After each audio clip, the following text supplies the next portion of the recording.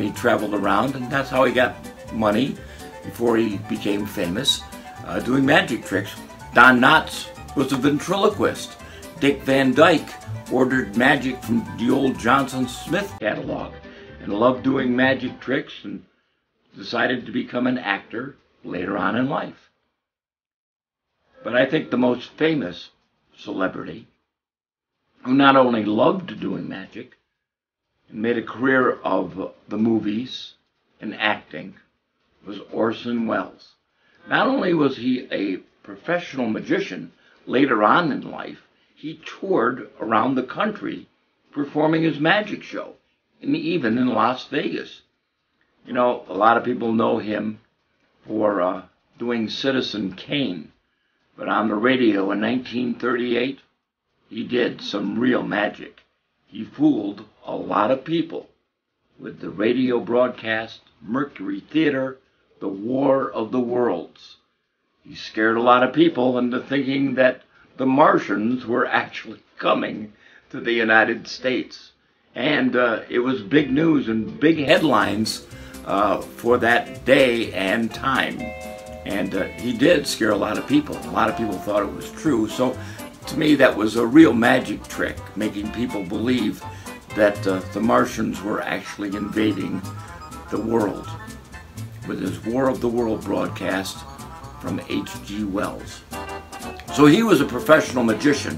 So today on our show, we're going to pay tribute to Orson Welles, who was not only a great actor, great director, great filmmaker, but also a magician. We hope that you'll enjoy our Magic Monday for today. Please subscribe to our YouTube channel so you can see all of our famous magicians and not so famous magicians. Hope you have a great day. Till next time, it's your old pal Bob. Now, ladies and gentlemen, through the magic of Facebook, here's Orson Welles. Have a great day. I've never had a friend in my life who wanted to see a magic trick. You know? Yeah. I don't know anybody who wants to see a magic trick. So I do it professionally. It's the only way I get to perform, you know? You know, there are people in the world who say, show us a trick, you know? I went once to a birthday party for Louis B. Mayer with a rabbit in my pocket, which I was going to take out of his hat. And on came Judy Garland and Danny Kaye and Danny Thomas and everybody you ever heard of. And then Al Jolson sang for 2 hours, and my rabbit was peeing all over me, you know? And the dawn was starting to rise over the Hillcrest Country Club as we said goodnight to Louis B. Mayer, and nobody'd asked me to do a magic trick. But the rabbit and I went home. Unsung.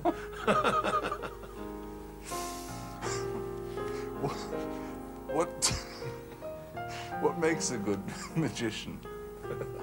He said, seriously. Seriously, what makes a good magician? He's a man who can get that rabbit out in time.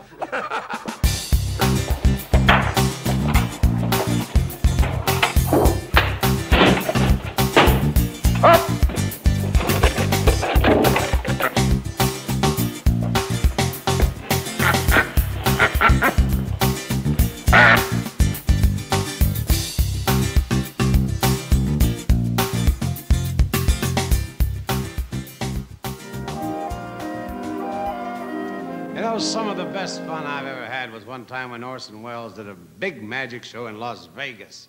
And so I've asked Orson to do some of his magic tricks for us tonight, huh? Once again, my wonderful guest, Mr. Orson Welles.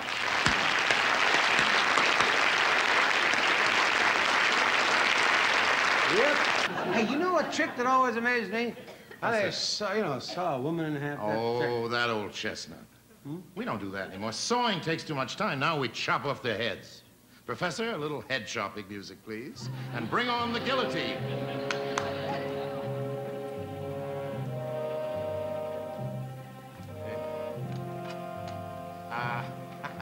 That looks kind of dangerous. Dangerous. Tempered steel from the finest sword maker in Spain. That thing isn't dangerous, it's fatal. Just get up on the platform, I'll show you what I mean. Up! What's with the celery and the lettuce? Ain't this kind of a crazy way to make a salad? Hold the music, Dean. This is only for the purpose of demonstration.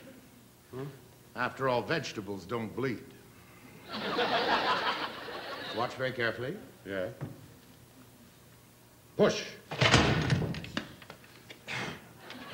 Alas, poor Yorick, I know him well.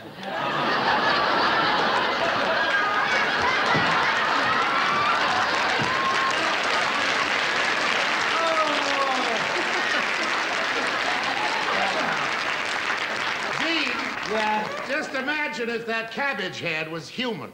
Mm-hmm. Supposing it was yours, even. Yeah, sure. You know any card tricks? Listen, nice card tricks, easy, you know. Slide it. Dean, this is the big-time card tricks. Just put your head in that hole. Magically, this Tibetan wonder chopper separates the men from the boys. A little wonder music. Yeah, my head from my shoulders, that'll separate. All right. Hold him in, girls, so he can't get out. I promise you, you won't feel a thing. Dean, are you comfortable? I don't know. Might look a little better on you, Orson. What are you doing with that knife, pal? I just want to get the feel of it. Huh? Just want to get the feel of it, that's all. That's the feel of it. There we are. All right, hold the music. Now, before we attempt this experiment, have you any last message for our viewers? Who gave you this trick, Jeannie? Now then, after the death blade has passed through Mr. Martin's neck, severing the spinal column, the esophagus, and the medulla oblongata, it will snip off that celery. Would you put the celery's there? That's right.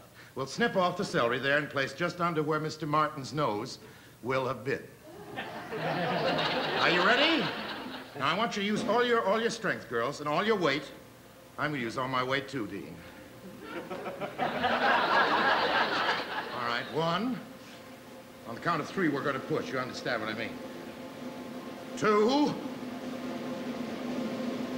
3.